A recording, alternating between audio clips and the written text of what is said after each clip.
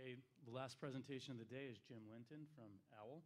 And Jim, please begin when you're ready. Thanks, Rob. Thank you for sticking around. I'm reminded of something my thesis advisor told me in 1988, which is always take the last spot. There'll never be another scientist to poke holes at your data after you. So I'm happy to be able to finish the presentations today, and I'd ask you to take a few minutes and shift your thinking a bit from therapeutics and cell therapies and all the fine presentations about how to cure disease to how to actually generate the cells that will be used to cure the disease. And this is what Owl Biomedical is all about. Company is a very young company, probably the youngest company here presenting. It's only 10 people. It's been around for 18 months. We've raised $6.5 million of money, have several grants both in the US and Europe. And I'm happy to tell you we've just launched our first product, which is called the Nano Sorter, which I'll talk to you about today. So maybe to set the stage a little bit, I'd like to talk about the ongoing evolution in the cell therapy world as we see it as platform people, as Greg Lucier called it.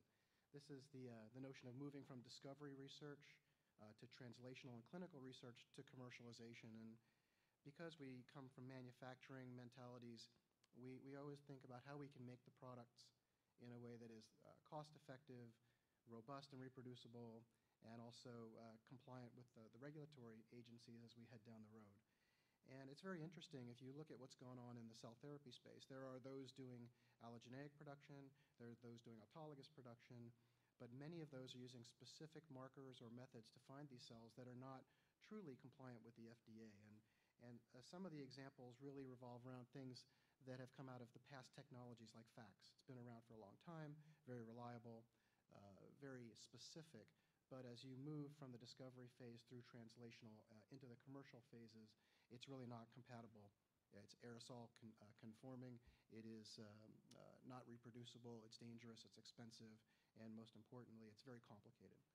So we did a very in-depth market research study, and to make a long story short, what we found out was that as you look through the clinicians and the regulatory agencies, there is an emergence of a number of features which are going to be required to make a number of cell therapies feasible, and those include ease of use, because these things have to be easy enough to use in a production environment to have low cost, low quality, or as I say, low cost, low education laborers conduct it. It has to have a throughput that's sufficient so that you can churn enough samples per day to treat the number of patients that require it. And then very importantly, it's got to be safe for both the user and the sample so it can go into the clinic and meet the end user requirements without jeopardizing the operators. And so this particular trend has forced us as Owl to think about how we could create a disruptive technology that could take advantage of things like FACS, but present it in a way that would solve those issues. And so that's what Owl Biomedical is about. And this really was framed in the final set of answers that came from the market researchers, which asked for what would an ideal system be for cell therapy, and it would be one that could produce cells with high purity, high yield, and high viability, allow for very specific isolation, which is typically multi-parametric isolation, something that could have rapid turnaround times where these samples could be processed in the tens to hundreds a day, small to large volumes, so you could process everything from biopsy samples where you're getting small numbers of stem cells through to bone marrow samples where you're getting large numbers, be friendly with the CGMP compliance requirements, and have a cost of operation and a cost of acquisition which is practical. So to that end, we developed the Nano Sorter, and I'll say up front, we use the same basic detection principles as a FACS machine, which are fluorescence detection of cells, but we package it and present it in a very different way. It's a benchtop device, 24 or so inches wide, 30 inches tall, 18 inches deep, and it implements and uses a cartridge-based approach where the cells are sterilely introduced to a cartridge as a heterogeneous population. The cartridge is introduced to the system, the cells are processed through the system and end up in a receptacle within the cartridge where you would then remove the sorted or desired cells from the cartridge for reimplantation or in some cases into cell culture. And at the heart of this system is, is this little device right here, which is a microchip produced in semiconductor fabrication technology. It's the fastest valve in the world. It's a mechanical valve. It's magnetically actuated. And it's situated in this cartridge such that When a cell comes by the interrogation point with a laser, a magnetic pulse is fired, the valve opens, the cell gets redirected like a train to a different track, which is your collection track. Now, the beauty of this from a commercial standpoint is there is nothing, and I mean nothing in the world, that's had more money invested in manufacturing, reproducibility, reliability, low cost of goods than semiconductors. And so these chips will cost on the order of $1 a piece to manufacture. They cost $20 million to make the first one. But from now on, we can produce these things at very low cost. They're also very compatible with sterilization techniques. So we can build these cartridges, have these chips in there, and deliver cartridges shrink-wrapped and sterile so that people can introduce their cells and process them without ever having the cells see the outside world. So I'll try and play this video. There may be some audio here. If not, I'll try and cover it for you. But this is an animation of how the inside of the chip actually works. Let's see if I can click on the mouse here.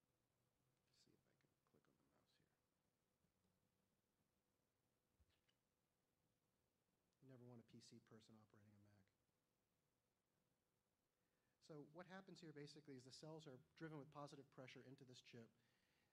The cells go by. The purple line there is a laser interrogation point. It can be 1, 2, or 3 lasers. And very simply, off the chip, a magnet is fired, which pulls the valve open and closed, and it essentially drives the cells down a collection channel.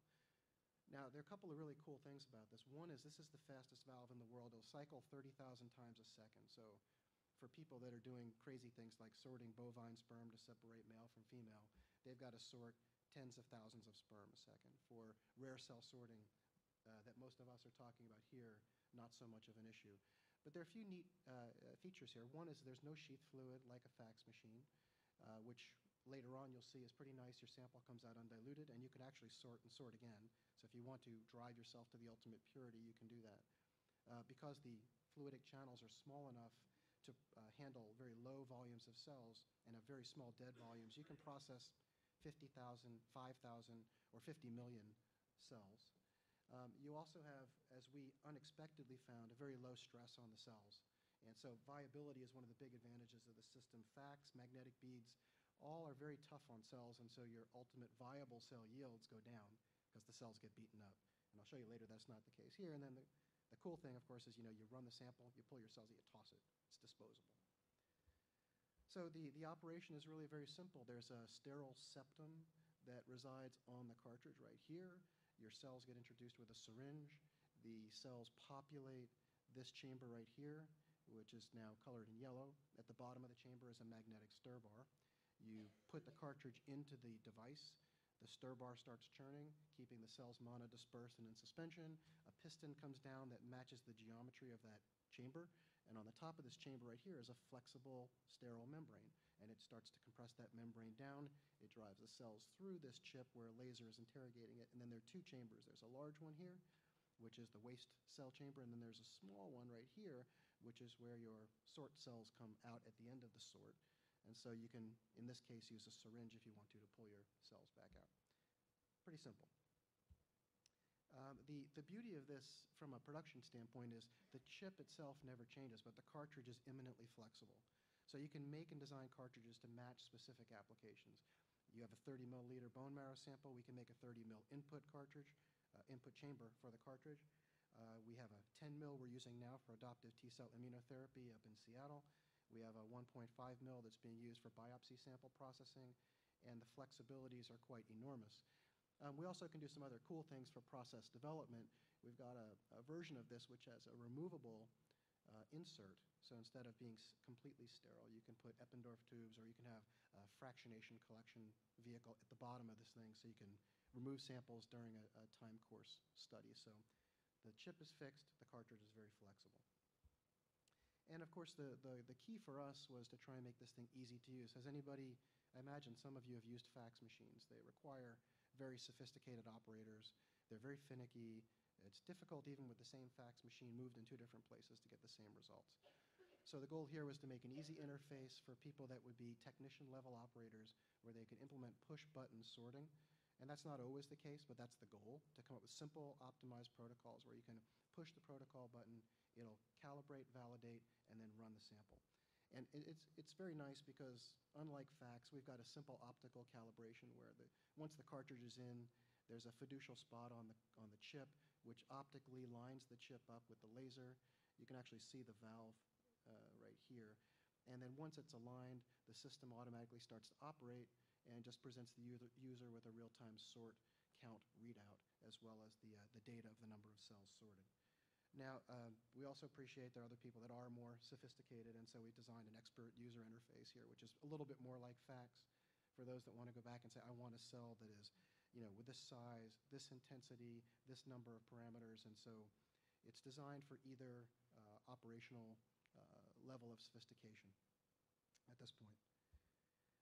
The beauty of this, I think, from our view, is how it's situated relative to other purification technologies, and that is that things like fax are wonderful, highly specific. Things like magnetic beads offer one parameter, but they're very large processing volumes.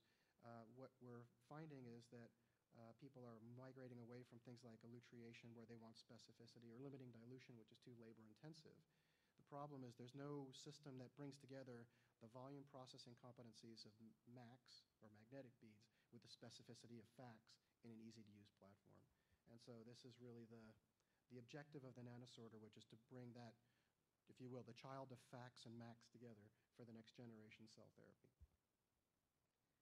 And so I have scads of data I could present to you. I just thought I'd bore you with one data set. This is recently generated from Dr. Cassian Yee's lab up at the Fred Hutch Cancer Research Center. And if you're familiar with the work they're doing, they've published it in a number of pretty high-profile journals. This is work using antigen-primed T cells to fight metastatic melanoma in stage 4 melanoma patients. And it's a protocol that's been shown to work very well. They get a response rate of about 60%. So these are patients that are usually on a pretty short leash, and they have got now, I think, 18 patients treated, and at least 8 of those patients are surviving 3 years out. However, the problem is it costs them $100,000 and takes them 75 days to process the sample to reinfuse into a patient. So it's kind of a bummer if you have stage 4 metastatic melanoma. You have to wait 75 days. So with this platform, now what we're showing is we can process these cells in 20 days, and we can cut the cost by about 60%. So we're not there yet, but we're getting to the point where this could become a scalable therapeutic option for people. And so for those that have failed chemotherapy and are in the final phases of metastatic melanoma, there could be some hope. And so this is now before the FDA with Cassian Yee to try and have this be the first site for our platform to be used in human studies. One of the most interesting things about the platform, and it shocked us, is that you can run the cells through this thing, and it's pretty remarkable. No matter what cell you run through, it comes out nigh on the same viability as it went in. There's really no other cell purification platform I'm aware of that can say that. And so for people who are interested in yield being important, meaning viable cell yield, cells that actually do what you want them to do and are functional, this is turning out to be a very important point. And so we're in discussions with a number of commercial partners now that, ironically for us, we didn't expect this, see this as one of the biggest advantage points. And then finally, as I said earlier, one of the things that may be most relevant for the folks in cell therapy, where larger samples are really important in terms of processing 500 million to 1 billion cells. On a fax machine now, this is days worth of work. And I know if Ed were here at Field from Aldogen, he would tell you this is what it takes them to do that. But because we have no sheath fluid, we can kind of take advantage of what was done in fractional distillation chemistry, which is we can do a very fast dirty sort, which means we can take 50 million cells per mil in 10 mils and process 500 million cells in the span of an hour and a half. And what we do is we just want to make sure we get every cell that's a positive cell, and we take it from 0.01%, for example, or in this case 0.1%, to say a 20% purity. That debulks the sample. You then go through a second sort in 15 minutes, which purifies the remaining cells to 90+%, in this case 98%. And so you can, on this platform, very readily process 500 million to 1 billion cells in a few hours. And you couple that with the capability of taking the cartridge out and plugging in the next patient, and this now becomes a feasible means to start processing adequate numbers of patients now to do clinical studies and hopefully commercial applications as well. So finally, just thank you for your patience. We think this is a pretty exciting platform. We're a small company, but we think we're going to make a big difference. We think this is living on the shoulders or building on the shoulders of giants, taking fax to a clinically relevant platform. It's a very unique approach. It's sterilizable, it's disposable, it gives high purity, high yield, and high throughput. It's easy to use, which we think will make it commercially friendly. The turnaround time, of course, gives you the processivity for a business perspective that's important. And for those of you interested, of course, we're now starting to sell systems. So if anybody wants a Nano Sorter, I'll be here to take orders. So thank you for your patience, and happy to take any questions.